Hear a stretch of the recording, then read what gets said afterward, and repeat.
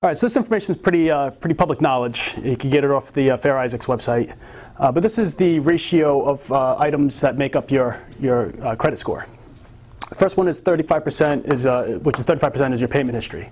Your payment history is actually made up of the types of accounts that you're making payment on, the presence of anything negative on there, the dollar amount of anything negative on there, the number of negative items and the number of positive items that you've been making accurate payments on. 30% of the credit criteria is made up of the amount that's owed. And that could be the dollar amount owed, the percentage, the debt ratio, the amount of credit extended to you, the number of credit cards, that type of thing. Length of credit history is how far your history goes back, the length of time since you had anything negative happen. 10% of it comes to your new credit. That's the amount of inquiries that you've had, the types of new accounts that have been opened and how recently they've been opened, and the number of new open accounts. And then you have 10% is types of credit used. That's the ratio of credit cards to loans, the mix of the credit that you have available to you. So all these things together make up 100% make up your FICO score. All right, this is what's commonly known. What's not so commonly known is that FICO has 16 different scorecards. Which scorecard you fall on depends on the most relevant event in your recent credit history. So for instance, you might fall on a bankruptcy scorecard if you recently filed for Chapter 13. If you just started establishing your credit history, you might be on a thin credit file. If you just had your first 30-day late, you might be on a recent lateness card. Okay?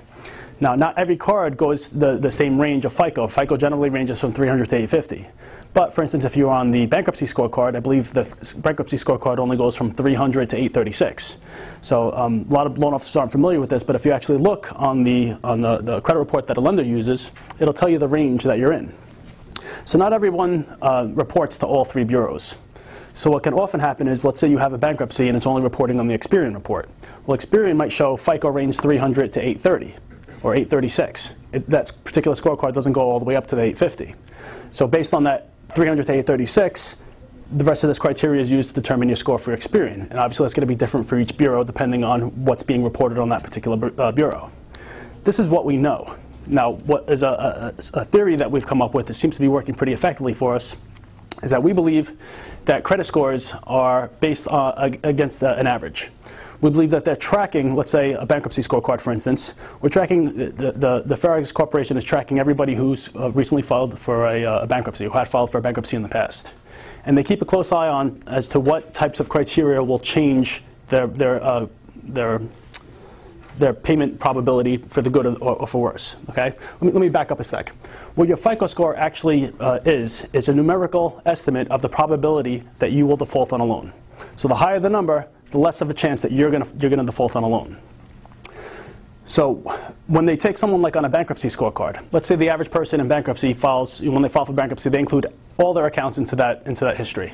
Okay, so that average person might fall between a 550 and a 580. Once they file for bankruptcy, they fall on the bankruptcy scorecard. All their items are included in it. So they might on average fall between 550 and 580. Okay.